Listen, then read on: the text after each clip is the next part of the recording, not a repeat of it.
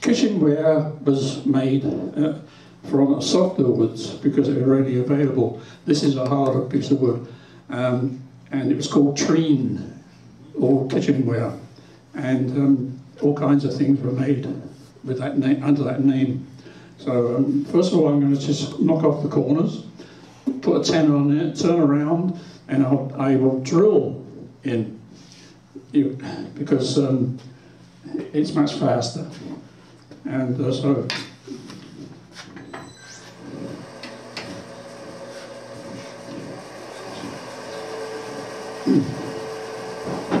so I've got the pole gouge here is approximately 50 degrees, so it gives it a nice strong catenate. And I'm presenting this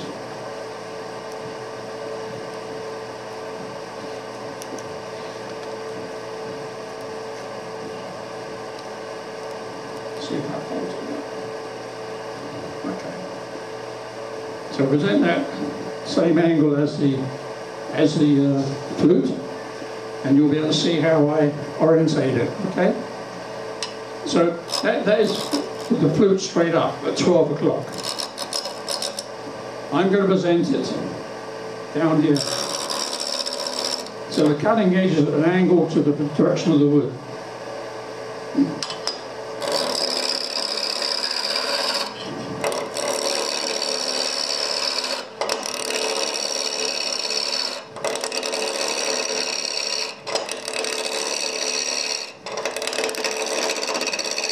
I guess I've got to put my, to conform to the regulations.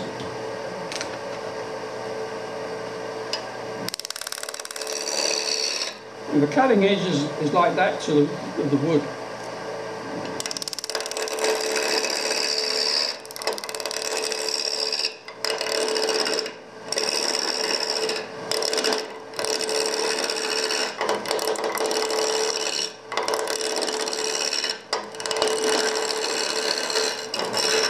Now to clean that up, I turn the flute down at around 4 o'clock. Get the idea? 4 o'clock? And I make a shear cut.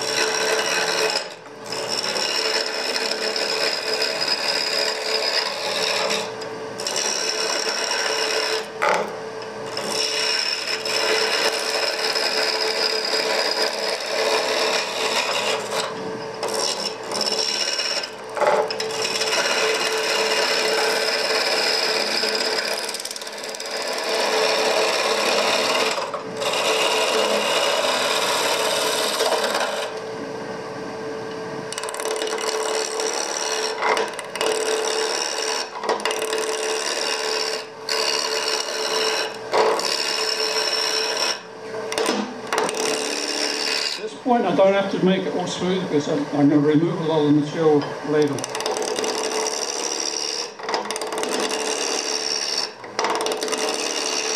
I'm using the whole bottle.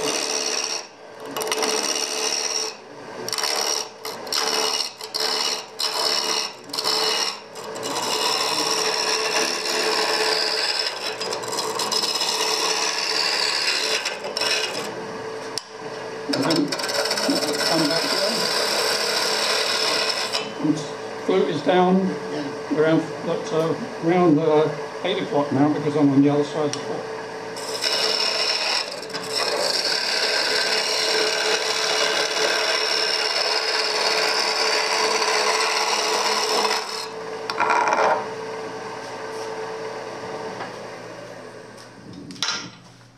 Now I'm going to make a tenon on here so I can turn around and put it in the chuck. I don't have to smooth it completely at the moment. A lot of the material is going to be removed. So for the tenon I have, this is a square piece of high-speed steel, and it has a slight angle for the grip of the jaws.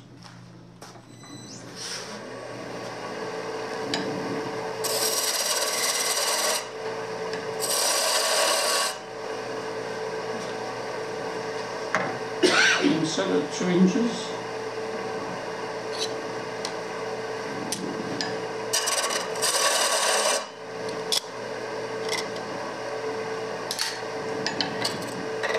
Square up the end.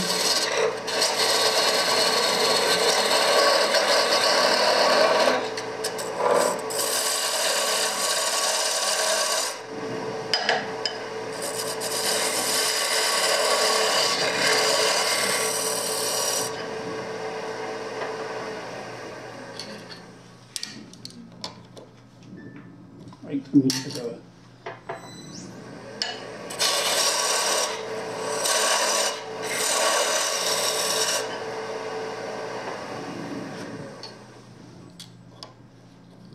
That's close enough to the jaws. Yep.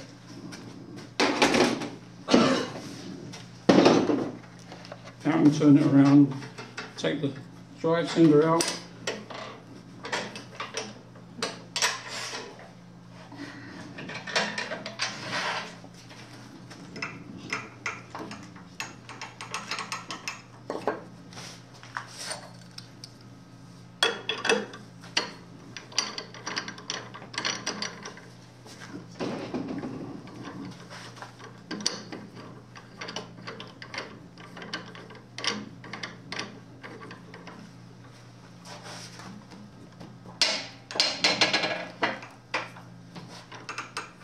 A little bit of pressure.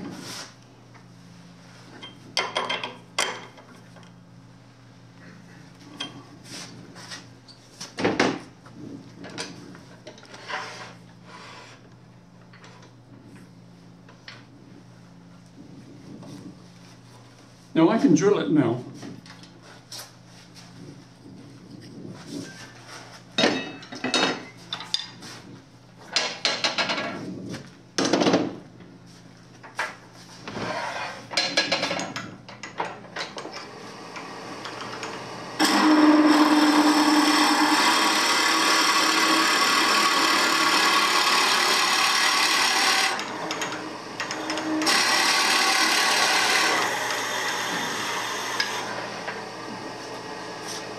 Did that come back? Yeah.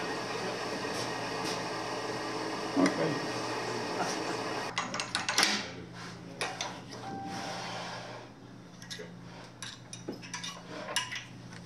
So that grip drill is already round, so the bottom of my goblet is round too, so that gives me less work to do later on.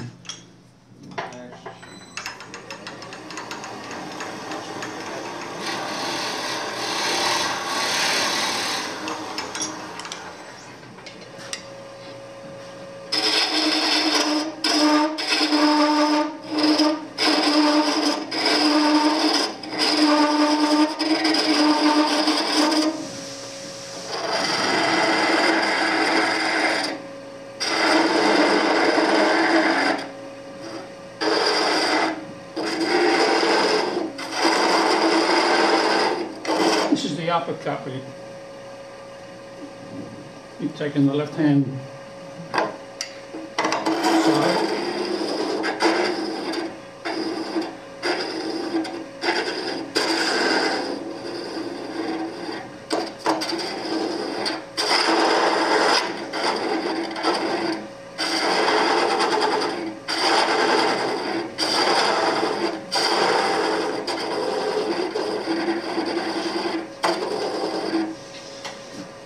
And do the other side too.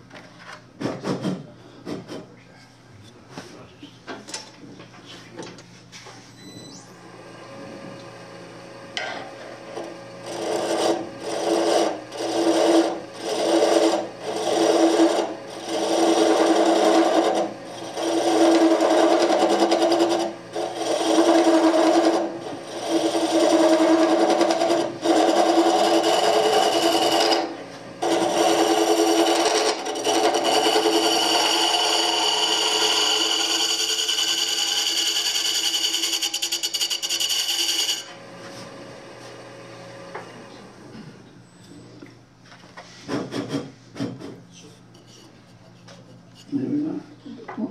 And when I sharpen the scraper, I put it on the grinder upside down, so the wheel's going like that. And I use the rough wheel, and I leave the burr on. So it's the burr that's doing for the fine cutting. For finishing cut, I go back on there and put another burr on it, and then just, I've got a little step here I want to take out.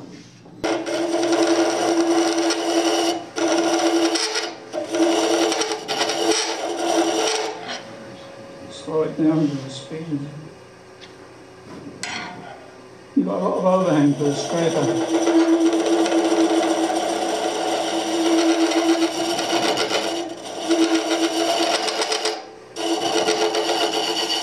It's side grain along here too.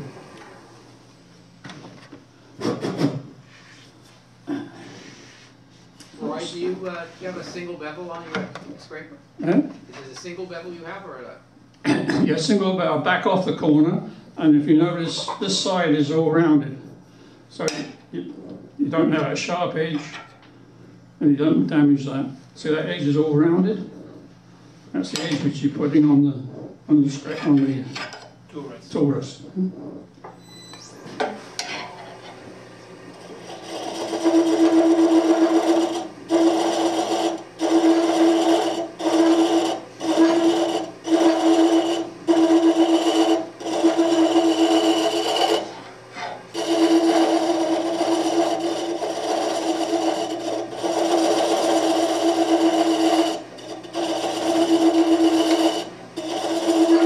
I can see the step there. I'm just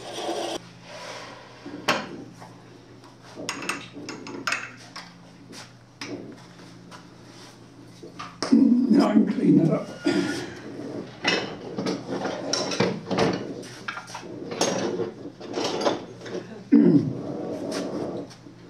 While I'm doing that, we can pass this around, and I grind my tools slightly different to a lot of people. Most people grind the same shape on both sides. This one here, which I'll pass around, is part bowl gouge, part skew. Not skew, the new kind of bowl gouge with the wings swept back. You don't always use the right hand wing for the same person as the left hand wing, so why do you have to grind the left and right the same? So a lot of my tools are different. Did you get that one? Yep. Okay. This one is only slightly different, but I find I can use it for two purposes. I've got one as a left hand and one as a right hand. They grow about the same. So this one I'm going to use. I put the pencil on like I did before. You can see how I orientate it. With a rubber band.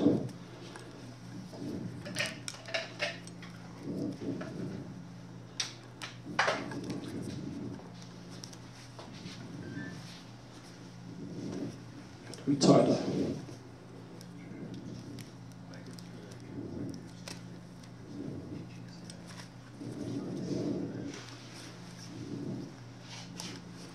To give you an idea how I'm orientating the tool. I've seen quite a few people when they're, I'll just take this out the way to do it illustrate. Right, when they're rounding the out end, I see a lot of people going with, it's 12 o'clock, 9 o'clock, 3 o'clock, okay? I see a lot of people using the tool around 10 or 11 o'clock, going down like that to the end of the piece. The problem is the force is pushing that down, and it wants to rotate the tool. If you rotate the tool, you're going to come off the bevel when it is a catch. Okay? Do you follow that? Yeah. If you use the other side and you go down, you're not rotating the tool away from the wood. The force is longitudinal. It's not rotational as much. Later on when I do the spindles, you'll be able to see that. So I think it's quite dangerous If you want to go down and you're using that side, and the rotation is trying to turn the tool that way, and you've only got that movement to counteract it. If you go the other way, the force is longitudinal, and you've got the whole body behind you to keep it orientated correctly.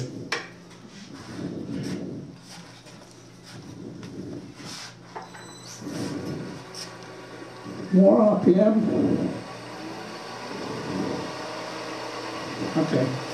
I'm going to make a shearing cut using the right hand wing, just like a skew. Okay.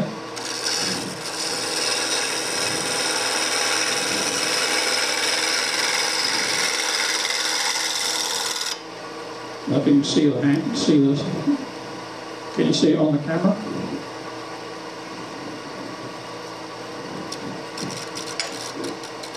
That's put it in line. Okay. You see the way I've got the belt here. So I'm cutting just like a skew with that right hand wing. Okay.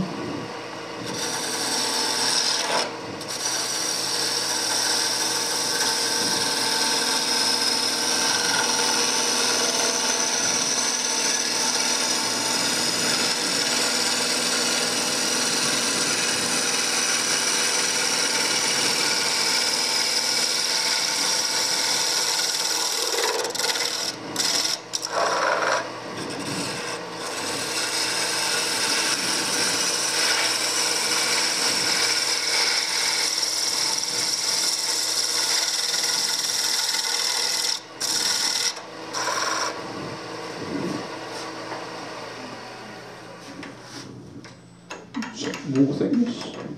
It's a little over 1/8 of an inch. One more cut.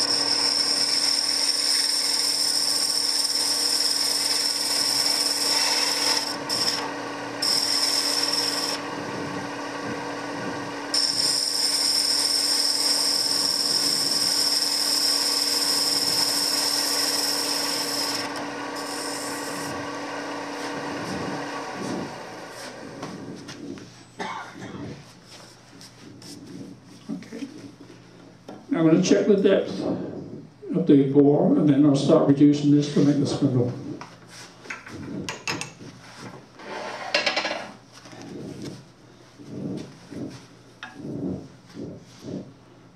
I'll use a rubber bandage. That's the bottom of my hole. Okay. I'm going to reduce that. I'm going to use the one with the less acute angle to remove the material.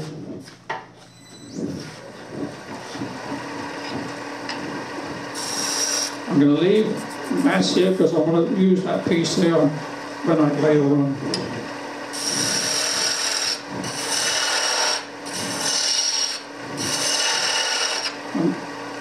I got this at an angle, same as I did with the other one.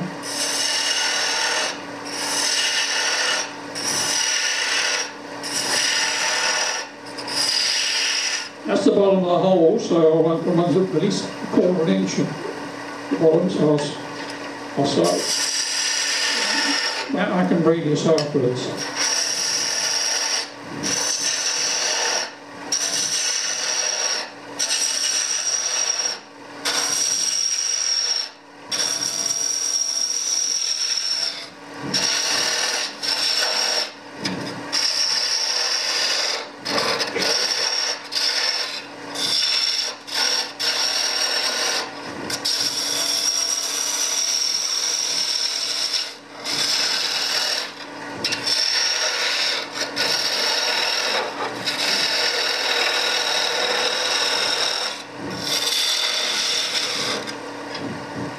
So the bottom of the holes there, the bottom I need about from this. So that could.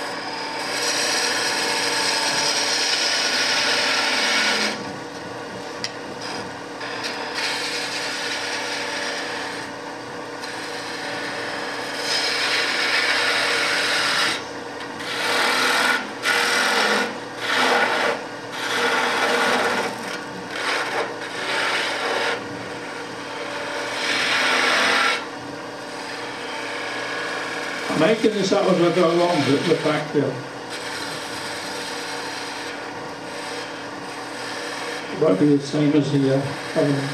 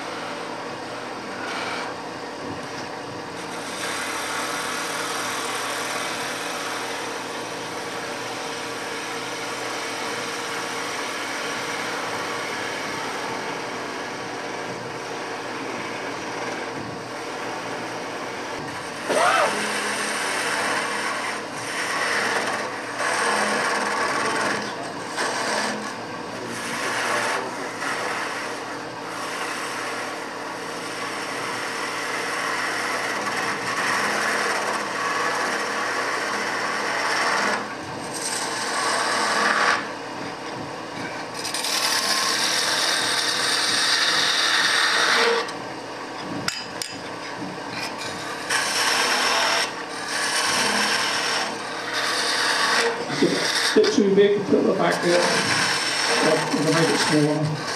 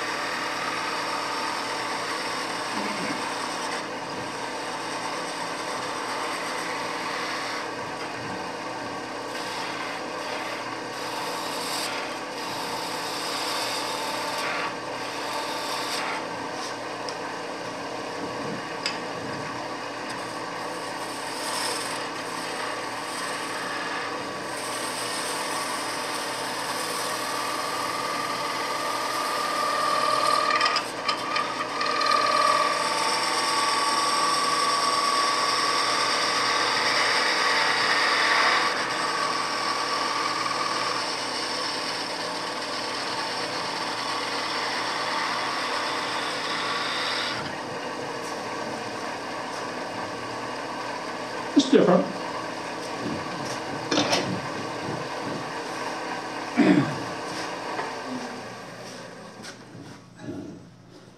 There's enough there. Okay. So now what I can do is turn it around. I'll sand it. We don't want to sand here tonight because of the dust. But sand inside, the outside, and put a finish on, and then I can turn it around on a block and finish the back end there. I put this magnet here to hang on. I didn't hang it on them.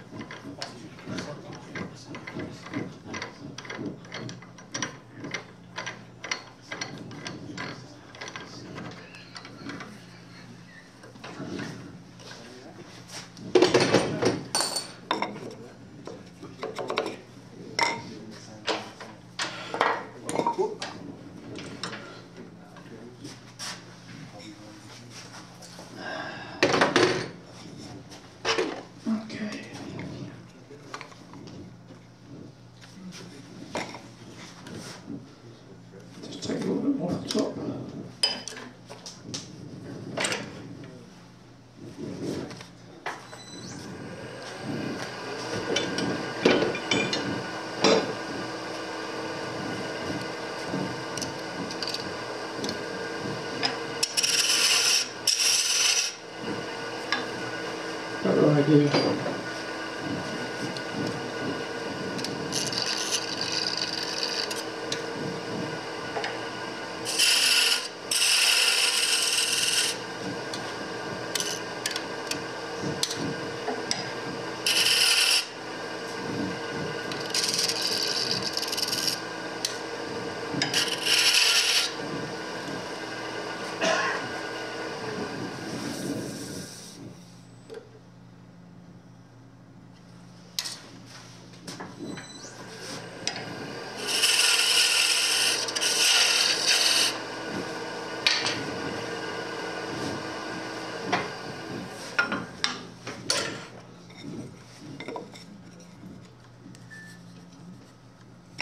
Almost.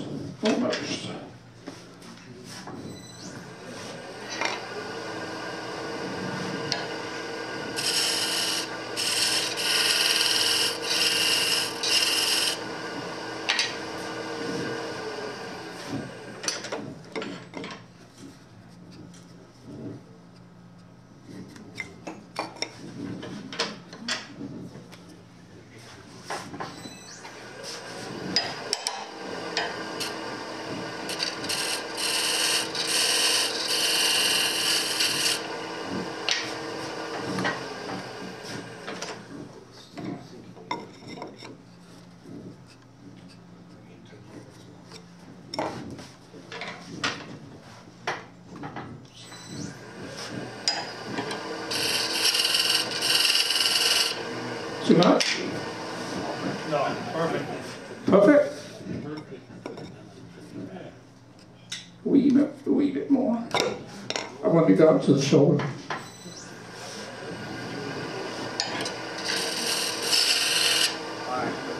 That's it? That's nice.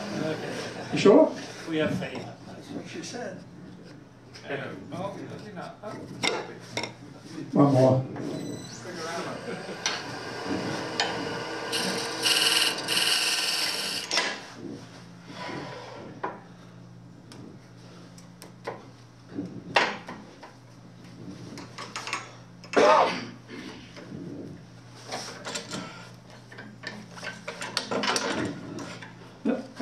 That piece of wood, that's where that came from, on the previous one.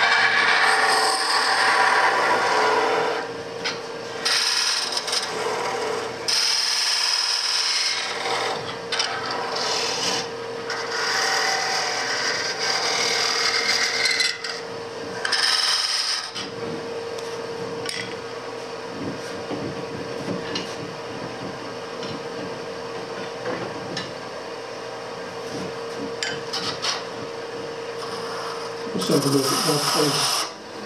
Yeah, okay. Okay. If that's what you want.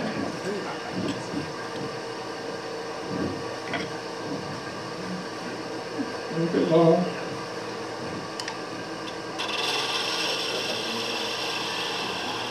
I'm not holding very much there, so I have to be careful.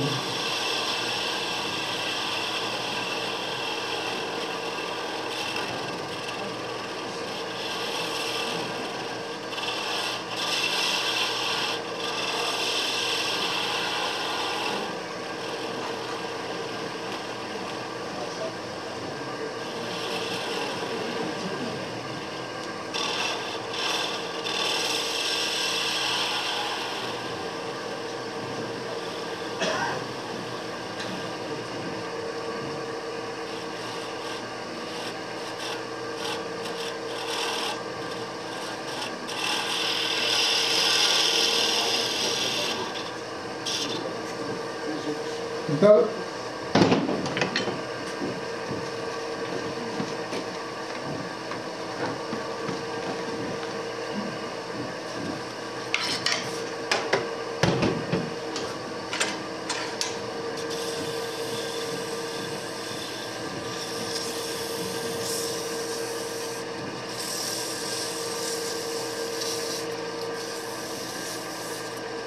This is for a street man.